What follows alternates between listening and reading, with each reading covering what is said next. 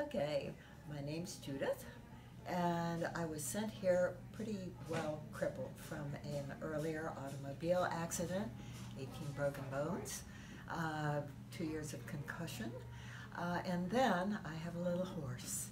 And I ride that horse, and he watched where his feet were, and I didn't. He dodged, I didn't, and I flew right off at a full gallop. Now, that really did send me to some help. I figured my skeleton and my muscles were in bad shape. Now, I'm pretty close to 79, going on 80. And I'm not supposed to be doing these things, but life to me is being outside, it's being riding, it's riding with friends, walking. I like an active life, and I travel a lot. This is something that people do anyway, but I carry my own suitcase. Well, I came here, and I didn't know what to expect. I hoped they'd straighten out my skeleton because I was walking like this. And the other thing was I was hurt, and I have rheumatoid arthritis, and I have atrial fib. It's not a lot of fun. I also am short of breath. All the 80-year-old problems. Now, what did they do for me? Behold me drug-free, not any treatment at all for the rheumatoid arthritis. Behold me riding my horse pain-free, galloping, jumping. Behold me walking without pain and healthy. All right. They have done 3 things for me that I think are wonderful. The first one is, the chiropractic. It told me where the bones weren't.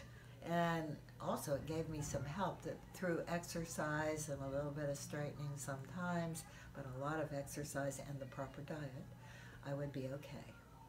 And they knew about all of these things. The people were pleasant. I liked them a lot. And they knew what they were doing. They're trained.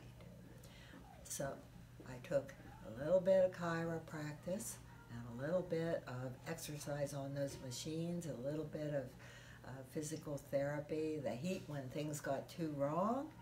And also, they told me, and they have a whole course on it, which I hope to take someday, about nutrition and vitamins and supplements, how to put together kind of a good mix of them. And I became very heavily plant-based. I'm not a vegetarian, but I watch what I eat. And I had a little, a word here, a word there, and now my whole diet has changed. I eat an awful lot. I really do. I'm turning into a salad, I think, sometimes, but you know what? You can do things besides that, and that's a lot of fun. I'm riding my little horse, and my little horse has had some chiropractic problems too, and he's getting better. Why? Because I've learned massage, and they can do that here. They know about those kinds of things, and I had a little guidance here on that too. So I've got a new business. Well, what can I say about them? They're great, and they've been very kind to me. I don't think they run into patients as old as I am, but they've been darling. And so that's my story, and I do hope that it will help others avoid surgery. That you do not want. Avoid medicines as much as you can. Now, some of them you're going to need, maybe, but to keep them down to a minimum. Don't eat the junk that is being sent to us, and these people know how to do that painlessly. Oh yes, I forgot to mention, I started this thing at 170 pounds. Behold me at a healthy, non-working, I haven't been working in a diet, behold me at 140 pounds and pretty fit.